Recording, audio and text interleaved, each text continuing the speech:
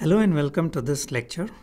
So in the previous lectures, we learned about the different test bench components and how the test bench components are built and connected together, etc. Now in this lecture, we'll take a more closer look at what are simulation phases and why do we need simulation phases in say a methodology like OVM or UVM, and what are some of the simulation phases that are defined by the standard methodologies like say OVM or UVM. So as we learned, the OVM or UVM verification methodology uses SystemVerilog classes to build all your test bench components. And unlike a static world of using modules for building test benches, when you use classes, you need to actually manage the environment creation and configuration, etc. during runtime. So typically, if you were to see any test execution, you can think of dividing the whole test execution into certain phases. And what those phases will consist in general are like how the test benches is created, which is the build part of the test bench, how the different test benches are configured, what are the different parameters that you will configure, and then once you configure and build all the test bench components, and how do you connect all these test bench components together. And then once you connect all these test bench components together, you need to know like during the actual simulation or test run, what really advances simulation time. So what it means is like what all kind of VFMs will be active, what all stimulus generators will be active, and what those will be driving to the actual DUT pins, etc. And once your test is done with driving all the stimulus as per your test intent, then you enter a phase where you do set of checks before the test finish. So this can typically include all the end of test checks for checking against all the expected results as per the test intent. Some of them could be like checking for certain expected memory content, or checking for queue sizes or FIFOs to be empty, or checking for the credits to be empty, etc. So these are typically how a test execution can be divided in generally. So if you were to reiterate, then simulation phases are those phases which kind of perform certain unique tasks. So as we saw, some of the unique tasks like setup activities are performed during the test bench creation, whereas checking for say expected results can be addressed in the check phase, which will be towards the end of test phase. And another point to note is like all these phases run strictly in order. That means every test bench component will execute a specific phase before the next phase begins. So any phase will not begin until the previous phase is complete. Now with that, we'll understand what is OVM or UVM's defined simulation phases. So as OVM and UVM methodology provides is meant for a standard methodology. It also defines a set of standard phases which will enable all the verification IPs or components to be plug and play, which is kind of the basis for reusability and modularity. So if every component follows these standard phases as defined by the methodology, then it will be easier for these components to be plugged and played in any OVM or UVM compatible environments. So what simulation phases are defined by OVM and UVM? It's broadly divided as three phases. One is all the build phases, which is the initial set of phases where the test bench components will be built and connected. And then you have a set of run phases, which actually advances the simulation time. And then towards the end, you have a set of cleanup phases, which looks for most of the end of test results comparison. So build phases, what it does is like basically it builds all the top level test bench topology. It connects all the environment topology, basically connects all the agents, components, drivers, sequencers, etc. And then you can also do, once you build and connect, you can also do certain things maybe in the post elaboration phase. One example could be like you print all the topology of how the test bench looks like. So all of these kind of tasks are performed in the build phase.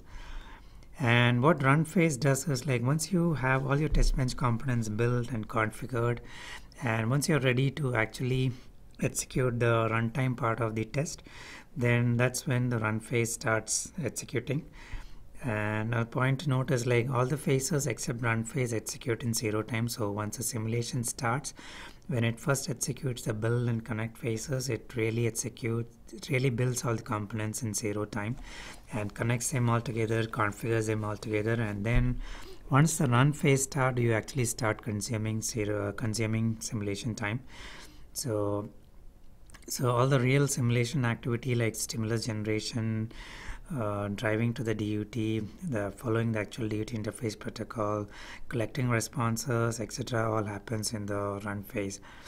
And the run phase is further divided into a lot of subphases, both in OVM and UVM. A lot of times, most of them are not really used unless you have a specific need. Those may not be really useful. All you need is the basic run phase or the main phase in UVM. And once you're done with all the run phases, then your actual simulation is kind of getting done, and then you enter the last phase, which is basically the cleanup phases. So in the cleanup phases, what you will do generally is like you will gather all the details about the final DUT state after all the stimulus has kind of driven the DUT. And then you just do all the processing and checking from the simulation results based on what results you collected from the DUT or based on whatever scoreboards you have, etc. And then you can also analyze the simulation results, do any kind of reporting, etc. in this set of phases before the test really ends. So those are the three basic phases in terms of simulation. One is the build phase, which does all the initial build, connect, configuration of test bench. Then it's the run phases, which actually runs your stimulus and actually advance your time, and then collects responses from the DUT as simulation advances. And then you end in a cleanup phase where you do all the end of test related checks. So this diagram shows in detail about specifically all the UVM phases. So you can see it's broadly divided as three phases, as I told: the build phases, the run phases, and the cleanup phases. In the build phases, you further classify those as build phase, connect phase, end of elaboration, and start of simulation phase, of which mostly the build and connect phase are most commonly used. The build phase is used where you actually call the constructor or use the factory to create objects. And then once you create all the objects, then everybody enters the connect phase, all the components enter connect phase, and that's when you connect all these components together, pass all the interface handles or any configuration objects to different components, etc. And then you can specifically, if there are any tasks that you want to do after the build and connect phase but before the simulation phase, there are two phases, end of elaboration and start of simulation, that can be used. And then once you start the run phase, that's when most of your simulation time is consumed. It's further classified into a lot of subsets, and a lot of them may not be used most of the time. So you have a pre-reset phase where if you want to do anything specific, any setups before the reset is asserted, you can have a pre-reset phase in all your components and do whatever you want. You'll have a reset phase where you want to specifically do something related to reset. Then there is a post-reset phase, and then there is pre-configure, configure, and post-configure phases needed for any kind of configurations that you want to do just before the simulation starts. And then there is this main phase, which is where you will start all your stimulus generators and run all your sequences on drivers, etc. And there are also pre and post phases that you can do if you want any specific components to set up anything before the actual run happens. And then once it's done, you also have a set of shutdown along with the pre and post phases, again not very commonly used. And then you will enter the cleanup phases where you can extract all the information from your simulation. Then there is a check phase where you can actually do all the checking related to what is the expected results, etc. And then you can also have a report and a final stage where you can report out results or any performance monitoring activities or any kind of activities that you want to report as an end of test. And then you can also have whatever you want to do in a final phase just before the test ends. So that's how broadly the phases are defined. Broadly, you'll be using the build phase and connect phase and the main phase in the run, as well as the check and report phases. Most of the other subphases are just for understanding, and then if you have any specific needs, then you can kind of go into more details and then implement those specifically. So these are some of the run phases. I will just quickly walk through, and I think most of these may not be really useful. It will be mostly useful. The main phase and the run is all probably is like more useful. So start of simulation occurs just before the time consuming part of stimulus happens. Then you have pre-reset phase. I'll just ignore the run. It's actually in the OVM world. The UVM doesn't have a run. It's actually the main phase as I showed in this previous diagram. The pre-reset, the purpose is to take care of any activities that you should do before the reset. For example, if you want to wait for a certain power good signal to go high before you actually reset, then you can actually put this kind of restriction in the pre-reset phase. Then the reset phase, you do anything specifically needed for the DUT or interface, any specific reset behaviors. And the post reset typically is intended for any activity required immediately following the reset. Pre-configure anything intended for that for preparing the DUT configuration soon after reset is complete and before you actually start your configuration process.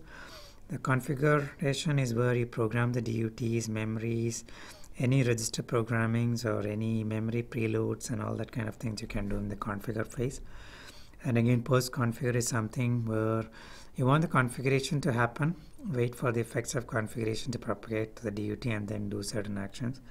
The pre-main is the main phase prior to the main to ensure that, say, all the required components are ready to start generating stimulus, which happens in the main phase. So main phase is the most important, which you will be mostly using to start your sequencers or stimulus generators. So this is where the stimulus specified by test case will be actually applied to the DUT.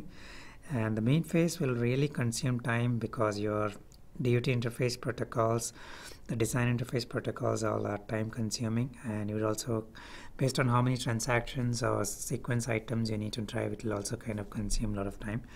So this is where all the stimulus gets exhausted. And once the stimulus time consuming part of stimulus is over, you can do any finalization of the main phase. And then if you want to do anything prior to shutdown, so you can do any in this pre-shutdown phase and the shutdown phase is used to make sure the stimulus generator has propagated DUT and that all resultant data is drained away. Basically, if you want to make sure like all stimulus are driven and then everything is drained out before you actually end the test, you can do something in the shutdown phase.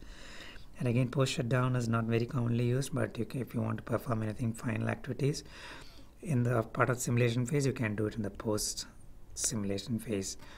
And similarly, there are check phases. As I mentioned, check phases, mostly the check and the report are useful for any kind of end of test checking as well as reporting. So that's pretty much in the simulation phases part of the lecture.